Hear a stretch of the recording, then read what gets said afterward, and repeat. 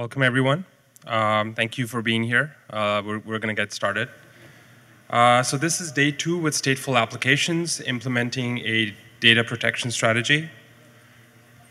A little bit about ourselves. Hi, everyone. I'm Deepika Dixit. I'm a member of technical staff at Kasten. I have a background in storage. I previously worked at Tintri, and I've graduated from ASU.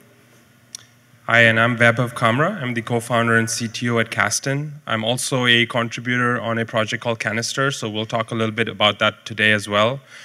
Previously, I've done databases at Microsoft, file systems and storage at Maginatics, and most recently, I was doing data protection at EMC.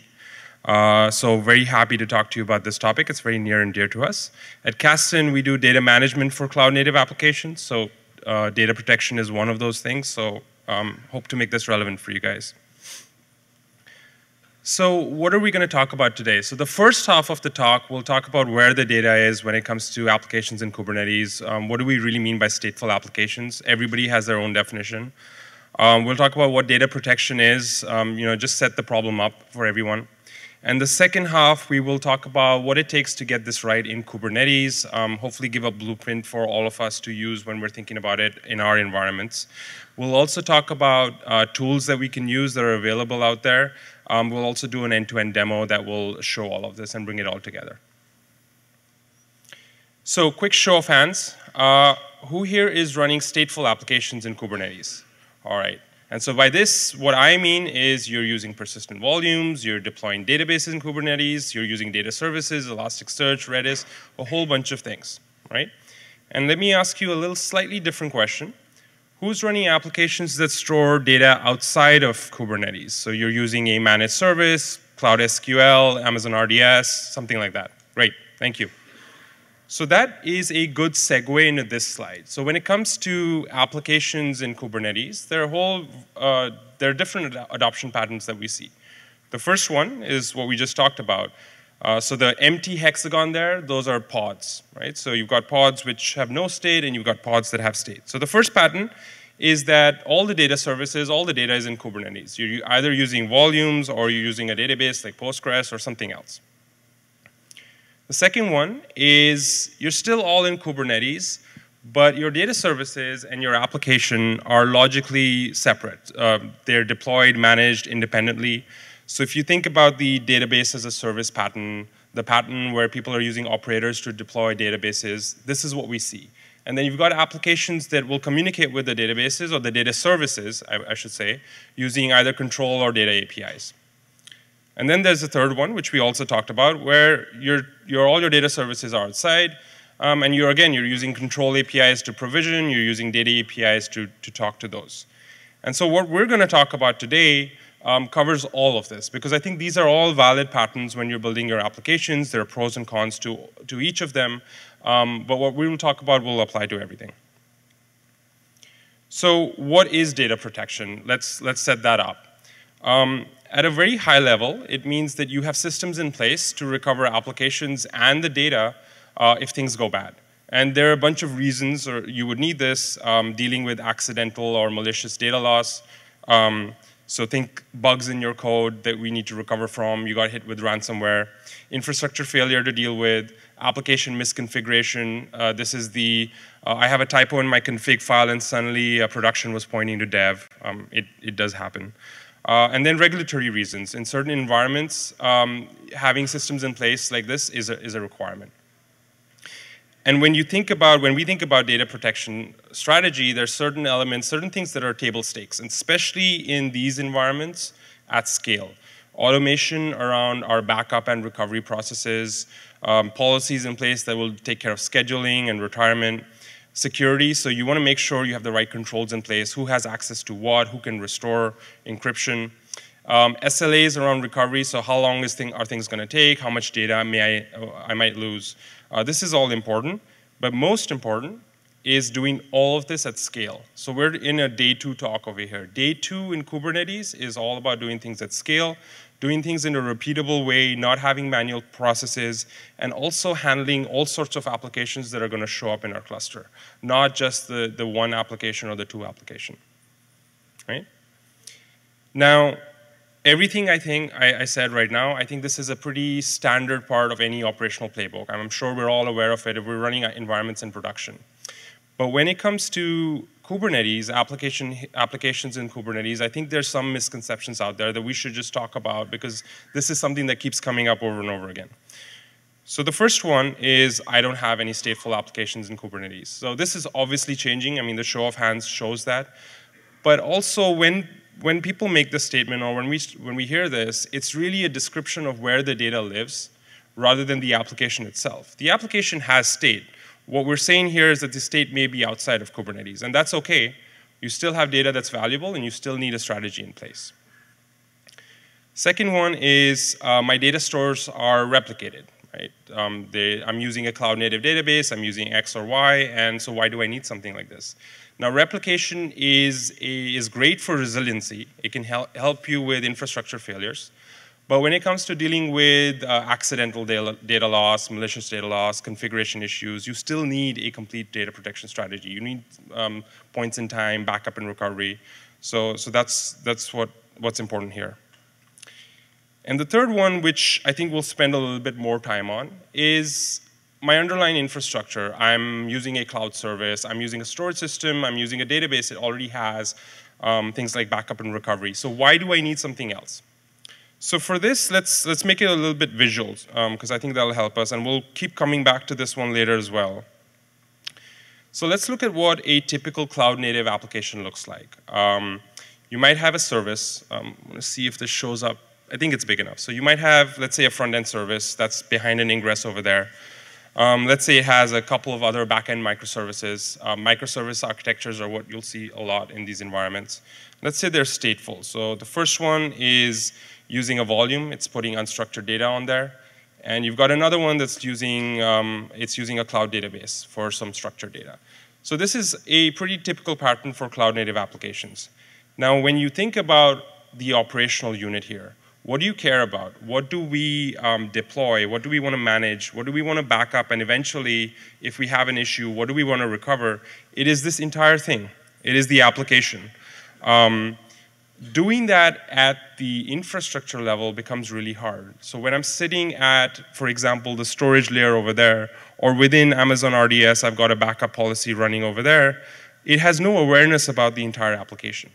It has no awareness of what the dependencies are. Are there microservices that I need ordering across? Do I need to collect, back up all of this at one time together? There's Kubernetes. I mean, how is all of this going to tie into Kubernetes? There's no real awareness at that layer. So it becomes really hard to do this at just the infrastructure layer. You need to do this in an application-aware manner. And that's really why, for our Kubernetes applications, we need a data protection strategy that starts at the application level. Right? So now that we've set the problem up a bit, let's talk about implementation. And so implementation, there are a variety of things to talk about. What I'm going to try and do is offer a blueprint of things to think about, maybe 4 or 5, whenever you're thinking about data protection. So I would hope that people can take this back, look at their own environments, their own applications, and consider each topic in here and say, okay, what am I going to do about A, B, and C? So we're going to go through those. The first one is, again, I've got that picture of that application over there. So what are we going to do about the Kubernetes resources, the application configuration? I might have other information I need to recover this application. I might have shared secrets in my environment. I might need pipeline information. How was this deployed? What environment was it running in? So we need to think about how we're going to capture that information when we're trying to back up an application. When it comes to the Kubernetes resources, there are a few techniques. You can go to the API server, and that really gives you what the runtime state is. If it's all infrastructure as code, you can go and you can get a source code reference. You could go refer to your repository. If you're using something like Helm, you can protect the Helm chart. You can bring that in, or even just store a reference. But that's something we do need to worry about because applications are so dynamic that configurations change quite often in these environments. So if you're backing up data, you want to make sure that you get the configuration that actually matches that data if you ever want to recover this. The next one is what we think about most often is what are we going to do about the persistent data? And this really depends on where the data is. So if the data is in volumes, we've got a few options over there. We can, if the storage system supports it, we can leverage volume snapshots. We can use file system backups. A very popular technique, and actually very powerful, is to use a combination of both, right? Use a volume snapshot to get a quick, consistent copy of the volume, and then use file system backups to extract what you need. If you're dealing with data services in the application, again, you have a few options there. You can snapshot underlying volumes. This will give you something which is crash consistent. Really depends on whether your application can deal with this or not. If not, you can use application level tools. So think of using, this would be, for example, using MySQL dump with MySQL, or a Postgres tool, or a Mongo tool. Using both of these in a combination is also very powerful, especially when you start to think of large data sets. And then if you're dealing with managed services, similarly, you can use application level tools. I can use MySQL dump to extract data out of RDS if I want to. The managed service may also offer APIs that will give me a copy of the data that I can use as part of my backup set. Now, once we figured out what we want to capture, you start getting into looking into what the workflow is going to be for backup and restore.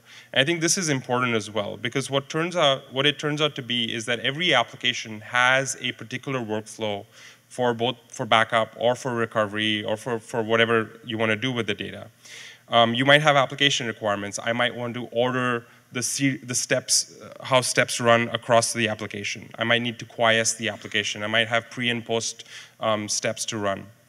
You're dealing with Kubernetes over here. Remember, we talked about bringing back the entire application. You need to worry about how are you going to orchestrate this in Kubernetes, what resources need to get created before, how do you get volumes from snapshots, stateful sets from those volumes.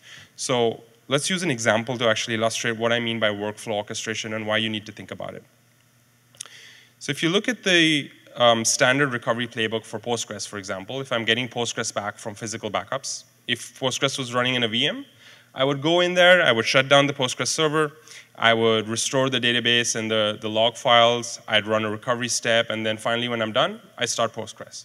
And that works great. What happens in a containerized environment when I'm running in Kubernetes? As soon as you shut down Postgres, if you get to that container, the container is going to shut down. When the container shuts down, the pod goes away, you lose access to the database, the files, all the other steps in the workflow, you can't do anymore.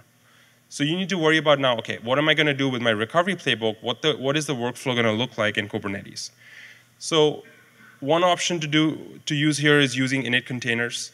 But init containers, it becomes really brittle, because what happens is you end up embedding embedded scripts in your application in a sidecar container. A better approach, for example, is to do this. And this is how you would orchestrate this on Kubernetes. You can scale down the original Postgres instance. You can start another pod, and this is a container that has all your tools, has Postgres in there, but you can control the lifetime of it. You can attach those volumes that have all the data. Then you can go and run the rest of the steps of the workflow, restore the database files, Postgres recovery. Finally, when you're done, you shut down this pod, and then scale up the original Postgres application. Again, those volumes go get attached, you're good to go. So this is kind of what I mean about thinking about orchestration in these environments. Finally, I think considering where you're going to put your backup storage becomes really important, and what format you're going to put in there, that's something to think about. Object storage tends to be a really good choice. It's scalable, it's low cost, has many tiering options, has the right controls for security, so you can say who has access to what. Encryption has really good integration over there, so I think this is a great option to use. If you're leveraging data service snapshots, so if you're leveraging volume snapshots, if you're leveraging RDS snapshots, then one of the things to think about is what are the requirements or what are the guarantees the underlying system is going to give me. Think about a storage appliance that you take a snapshot on. Those snapshots are not really backups, because when the appliance goes away, the snapshots are gone. If you're taking snapshots in the cloud, you might get better guarantees. So this is something to consider. Portability is another one. So think about what environment you're going to have to recover these applications in. Is the same infrastructure going to be there? If it is, then you might be able to use a snapshot that's tied to that infrastructure. If not, you might have to make things portable. For example, take a volume snapshot and then run a file system backup out of that to extract the data. Lastly, I mean, obvious stuff. I think encryption is something that at this point everybody does think about. But what we find is that security, in terms of who has access to what, especially you're talking about lots of applications getting backed up. It's as good as having access to the applications. You have to worry about who has access to the data, who is allowed to restore. So you need to make sure you have the right controls in place. So that was me. That was the first part. I'm going to hand it over to Deepika, who's actually going to show this in action with a sample application, talk about what tools we can use in these environments as well. Right. Thank you, Vaibhav. So now that we've seen that what all goes into implementing or even thinking about a data protection strategy, let's look at a demo app and see how we would go about with the same. So here, if you can see, we have a simple application. It's a stateful application. It is a deployment with one replica set, so it has one pod. And we've given it 3 persistent volumes. So it's using MySQL for one of the volumes, and then it has some config data in the other one, and it has an unstructured file data. So it is a simple, typical stateful application that anyone could run in their Kubernetes cluster. Let's go to the demo and see what this would look like in our cluster. So I think everyone can see that. We've pre-recorded it to speed things up. So we can get the cluster and see what it looks like actually in production. That's large enough. Yeah. Oh, it got cut off a little. OK, I just did a get on deployment pods and service and the PVC. So if you look, there is one deployment picture gallery, and we have one pod running with it. And apart from that, we have 3 volumes. So we have this MySQL, and then we have the config, and then we have the pictures.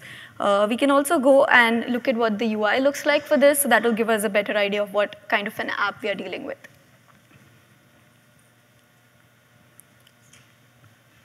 So hey, look, it's Fippy, and we have 12 pictures over here. It's a simple picture gallery. Fippy's crying. We'll get back to it later. And so it's a typical application which is using some persistent volumes. Now we need to back up and restore an application like this. So for that, we're going to introduce a tool. Our tool here is Canister. It's an open source project. What it does is it's going to help you plan your data protection workflows, and it's going to use Kubernetes custom resources for that. So that gives you a single pane of control. If you know how to use kubectl, you know how to use Canister. It's as simple as that.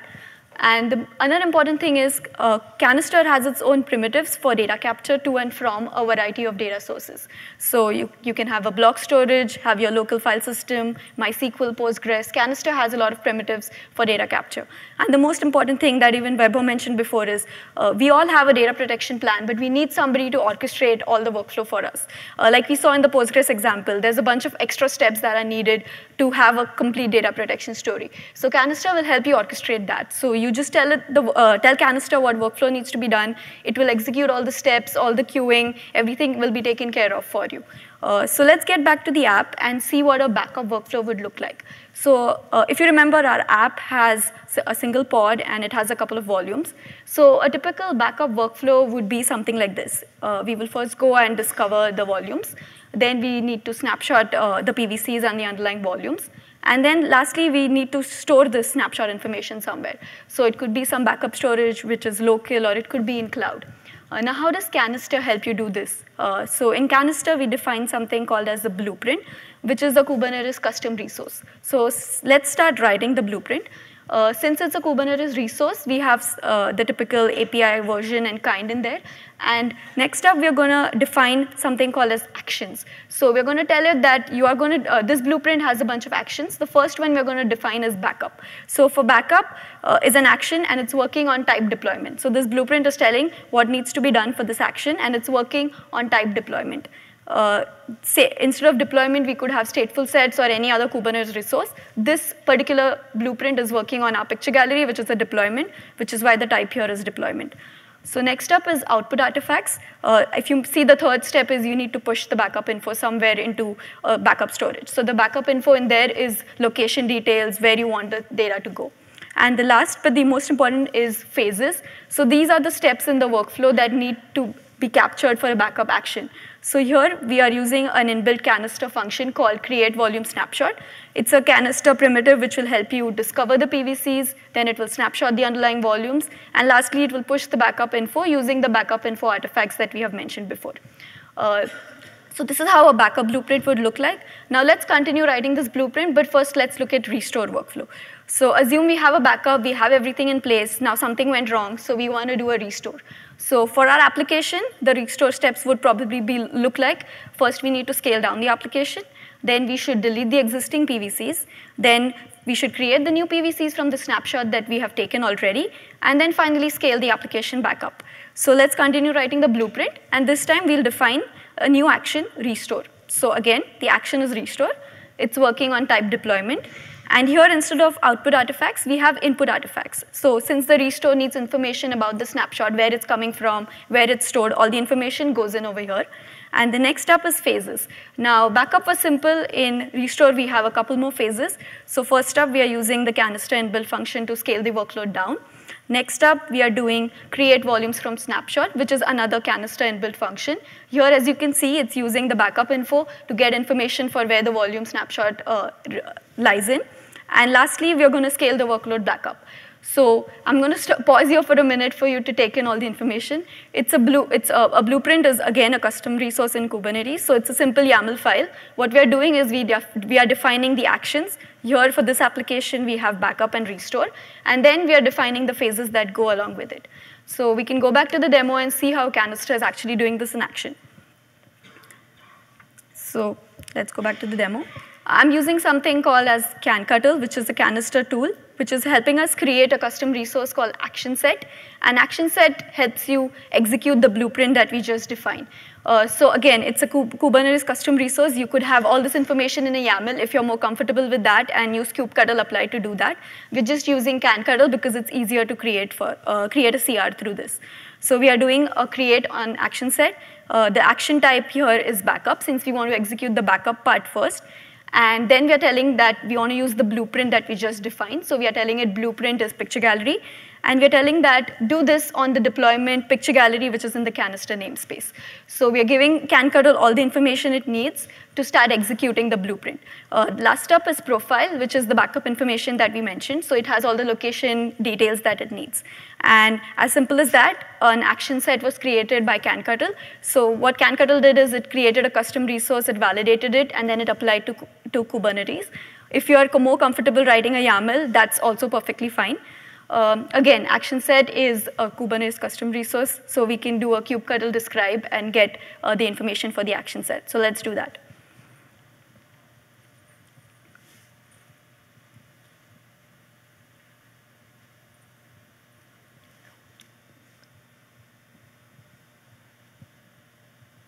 So I'm going to pause. If you see at the bottom of the page, you can see a bunch of events that this action set went through. So first up was it started to execute the backup action.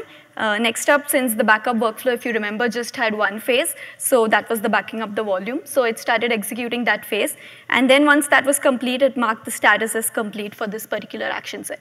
So the action set is marked complete. And if we scroll up, we can see that for every volume that this snapshot was taken for, we have something called as volume snapshot info. So that has all the snapshot ID, all the metadata it needs, which can be used later on for restore. So for every volume, we have all the data we need in this action set for the backup that we just took. Now let's go back to the application. Let's go back to crying Fippy, and we'll go ahead and delete something and see if we can restore from our backup. So let's just, yeah, it's 12 pictures. So I'm going to go delete crying Fippy. I don't like this picture. And I'm going to delete these two as well. So now we have 10 pictures. And the story looks incomplete. And I don't think that's expected. So I'm going to try and restore and see if we can get crying Fippy back. So let's go back to our demo in the terminal. And again, we are using CanCuttle, same thing. It will create an action set. But this time, the action that we are asking it to perform is restore. And the input parameters are pretty simple. Since we already took a backup, we are going to tell it that create this action set restore from and the backup that we just created. So as I mentioned before, the backup has all the information we need. So the restore action is pretty simple. It just gets the information from the backup, and the action set is created. And again, CanCuttle created it for us. We didn't have to do anything. But if you're comfortable with YAML, you can do that as well. Let's do a kubectl describe on this as well and see if the execution of this restore has begun.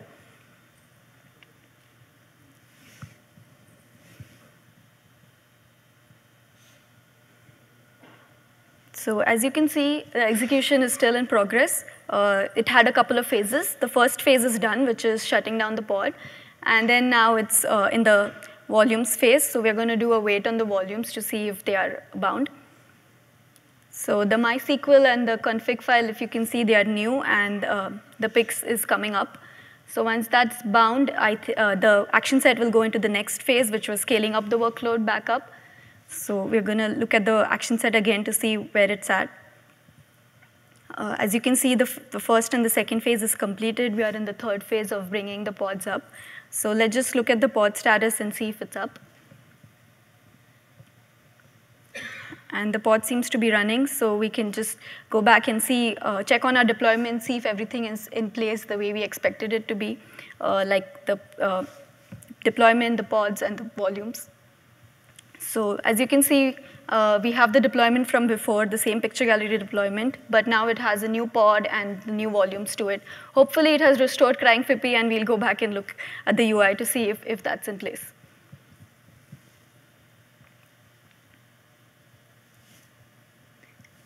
So let's refresh. And yes, there are 12 pictures, and crying Fippy is back, happy to be restored, and all the story is complete. It worked in a recording.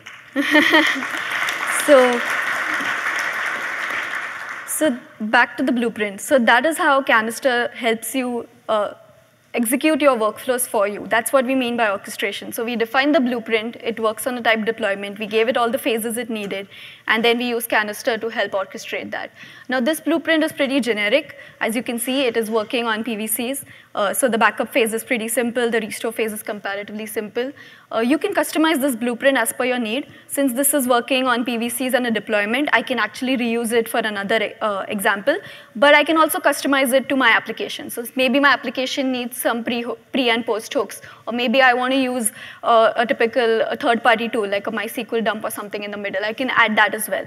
Blueprints are meant to be like shareable, and you can customize them as per your need. You can keep them as simple as you want, or you can keep them as kind of detailed as you want.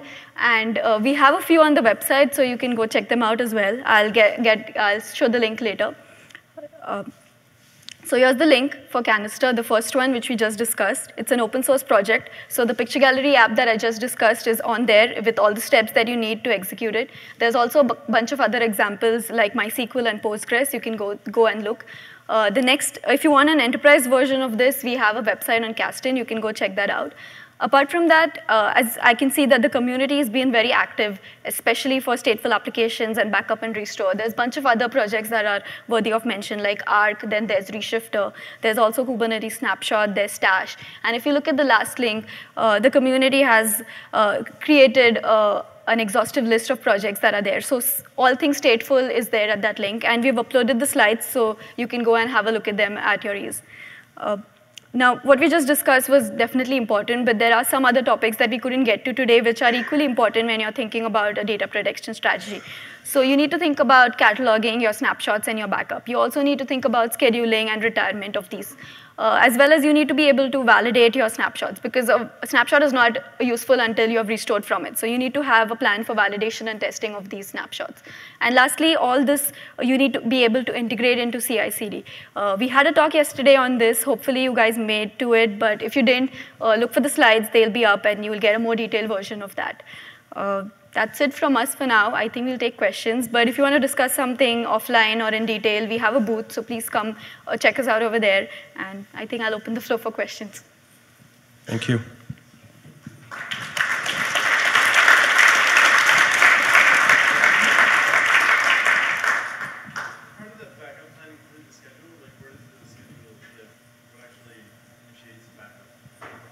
Are you talking about in this particular example? So the question was, we talked about scheduling, where does the schedule live when it comes to Canister Blueprint? So Canister itself does not have scheduling. You can build a schedule around it, whether you want to use cron jobs or any other tool. Yeah, exactly. And The other one I was going to say is that we're also seeing a lot of people integrate this into pipeline, so CI/CD. So use that as a scheduler as well if that's a better option.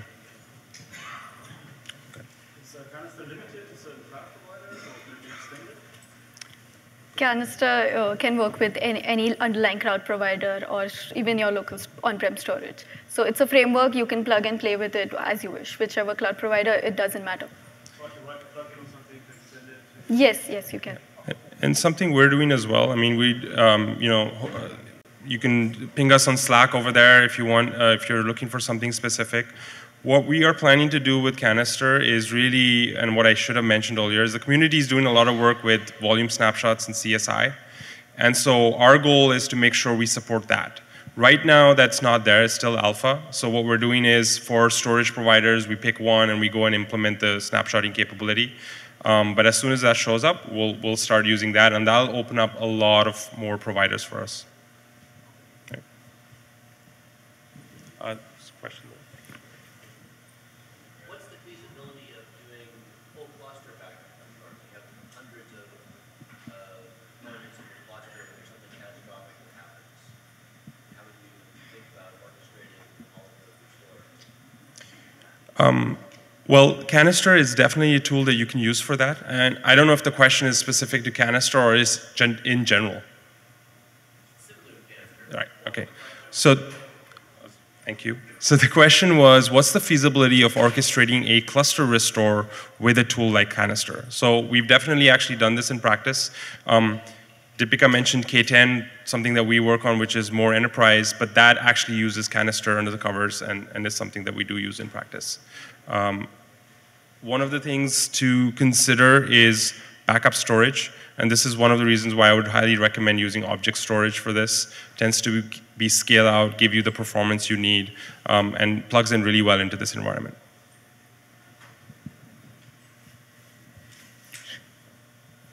Yeah. Hi.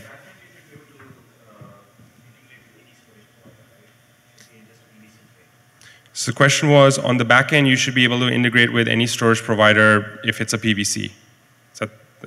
Yes, and that's correct. At this point of time, we do leverage volume snapshot functionality. So it really, and since that's not surfaced as a standard API yet, the API is in alpha, and the CSI providers, drivers are getting to 1.0. So what that means right now is that every provider you want to support, you need to go and understand the infrastructure, go call those provider APIs. So we're adding support for, we already have AWS there, Google, IBM, Ceph, and those should start to show up soon. But really, our goal, our roadmap, is to really align with the CSI and the volume snapshot APIs from Kubernetes. Exactly. If you're doing a CSI driver for your provider, then it will work, and we're working on that. Do you know about OpenEBS? Yes, I do know about you.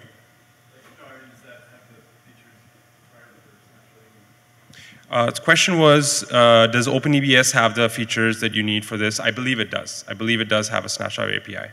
I do not know if they have a CSI provider, but I know there's someone here who can comment on that and tell us. Do you have a CSI provider for OpenEBS? It's coming with snapshots? All right. So soon. Right. Question? So the question was, do you support incremental backups? To answer that, there are a variety of cases where we do support incremental backups. So Canister allows you to hook in at the application level when it comes to databases.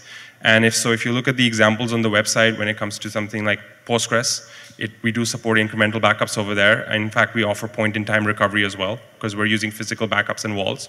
When you're dealing with volume snapshots, often the storage provider will do incremental backups, so we get some of it over there. And then finally, when we're dealing with storage providers that don't have incremental support, we use a tool called Restic, which gives us deduplication, and so you can build an incremental story over there. Okay. Questions? Anything else? This is great. Okay. Thank you very much. I hope this was helpful. Come find us if you